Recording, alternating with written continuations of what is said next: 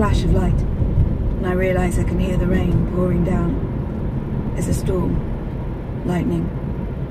I'm on the floor. With difficulty, I manage to lift my head and raise myself onto one elbow. He's sitting at the kitchen table, looking out at the storm, a beer bottle between his hands.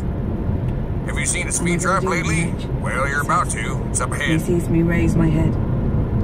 What choice are you giving me? He gets to his feet, comes over to me and holds out his hands. Come on, Rach. Grab hold. Up you come. I let him pull me to my feet. He's standing in front of me, against me, his hips pressing against mine. He wipes the tears off my cheekbones with his thumb. What am I supposed to do with you, Rach? You don't have to do anything. I try to smile. You know that I love you. I still do. You know I wouldn't tell anyone. I couldn't do that to you. He slips his hand around my waist. I press my hips against his.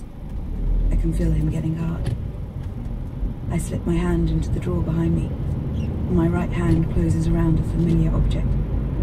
I smile and lean into him, snaking my left hand around his waist. Then I lunge forward, pressing all my weight against him, throwing him off balance, though he stumbles back against the kitchen table. I raise my foot and stamp down on his as hard as I can, and as he pitches forward in pain, I grab a fistful of hair at the back of his head and pull him towards me, while at the same time driving my knee up into his face. He cries out. I push him to the floor, grab the keys from the kitchen table, and I'm out of the French doors before he's able to get to his knees. I head for the fence, but I slip in the mud and lose my footing, and he's on top of me before I get there, dragging me backwards, pulling my hair, clawing at my face, spitting curses through blood. I get away from him again and run to the bottom of the garden, down towards the tracks. Dead end. I stand on the spot where a year or more ago I stood with his child in my arms. I turn, my back to the fence, and watch him striding purposefully towards me. He wipes his mouth with his forearm, spitting blood to the ground. I can feel vibrations from the tracks and the fence behind me. The train is almost upon us. It sounds like a scream. Tom's lips are moving. He's saying something to me, but I can't hear him. I watch him come. I watch him. And I don't move until he's almost upon me. And then I swing.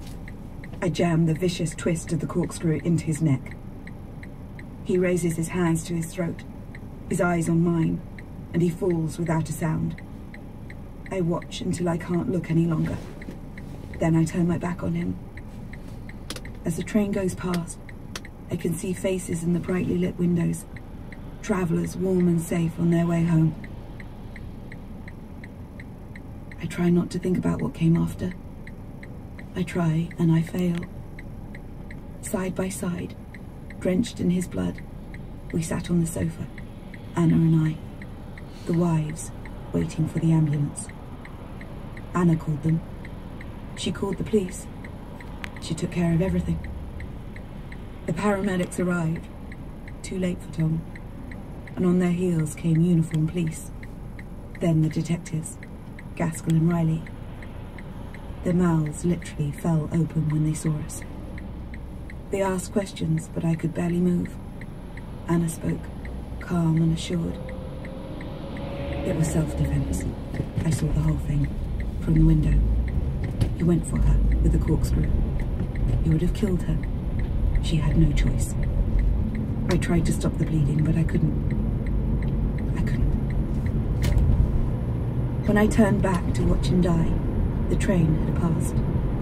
I heard a noise behind me and saw Anna coming out of the house.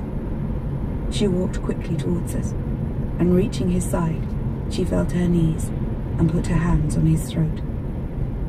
I wanted to say, "It's no good, you won't be able to help him now."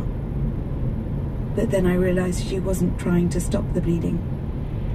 She was making sure, twisting the corkscrew in, further and further. And all the time she was talking to him, softly, softly. I couldn't hear what she was saying. The last time I saw her was in the police station. when they took us to give our statements. She was led to one room and I to another. But just before we parted, she touched my arm. "You take care of yourself, Rachel." It felt like a warning. We tied together, forever bound by the stories we told. That I had no choice but to stab him. That Anna tried her best to save him. Eventually, I suppose, the nightmares will stop. But right now, I know there's a long night ahead. And I have to get up early tomorrow morning to catch the train.